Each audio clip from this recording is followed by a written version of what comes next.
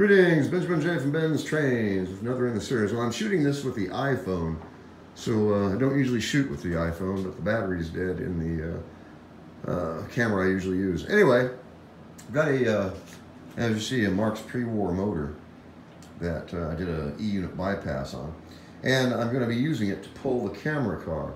So I made a coupler truck. So a tab and slot is hooked directly over that rear axle, and then a Lionel coupler on the end of that truck allows it to couple to the camera car. So anyway, it's going to do a quick video on this. As you see, it works.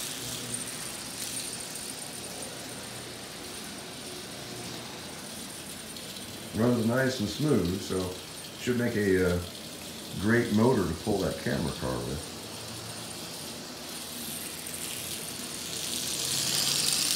As you see. Anyway, I'll shoot a video with it, see what it comes out like. But tonight, just keeping myself busy. Not a whole lot happening here, that's for sure. So, a quick video. This old motor modified to pull the camera car. So like I said, I'll shoot a video with it, see what it looks like.